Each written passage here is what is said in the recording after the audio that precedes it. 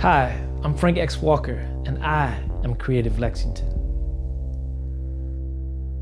I mean, there's a lot in the name, and there's a lot in naming yourself. That if you don't tell your own story, somebody else will, and I never want to be misrepresented. In the beginning, I believed that I had to be one thing or one person. When I was always interested in multiple things. You know, when I was in high school, I was the jock, but I was also that scholar in the hallway with the thick glasses. But when I first started using the X in my name, it was because my friends called me Frank X. When I had hair, if you can imagine me with hair, and glasses, people believed I looked like Malcolm X. But it's not an abbreviation for xylophone or Xavier.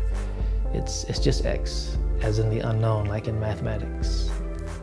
In 1991, I opened a dictionary, and my dictionary said, Appalachians were the white residents of the mountainous regions of Appalachia. And immediately I knew that, okay, that meant I could never be an Appalachian. You know, if the best writers in Kentucky were all Appalachian, I could never be one of the best writers in Kentucky because I couldn't be an Appalachian writer. So when I sat down that night to make it make sense in my journal, I invented a word, Affrilachia.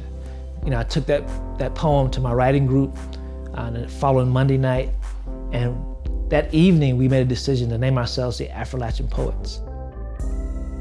We're one of the oldest active African-American writing groups in the country, you know, not just in Kentucky, but in the country. And we're really proud of that. I have 8 books of poetry.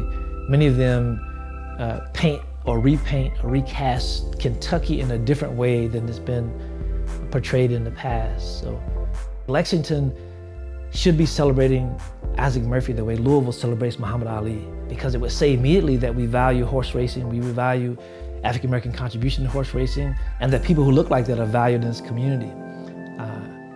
By not having those things, I think it suggests the counter narrative that those things aren't valuable and aren't valued here. And I don't want to believe that that's true. The support for the play was, you know, an example that people really appreciated learning his full story. If I had the time and the support, I could probably write a new play every year for the next 30 years to help fill in that gap. You know, but they left with history, you know, with a lesson in their pocket. And I think that's the beauty of art, that you can get these things that need to happen, and they can be served up in a way that doesn't distance people, but actually makes them, you know, appreciate what they just learned. I think art is that powerful, potentially, that, you know, that it can move you to a cathartic moment. You know, it can make something finally click and make sense to you. You know, it can lift you up. It can point to a different kind of pain to make yours make sense. I feel for those people whose quality of life does not include the arts. You know, I think that can't be a high quality of life. If there's no art in it, then you're not really living. You know, you're cheating yourself. Please support local arts, because we are Creative Lexington.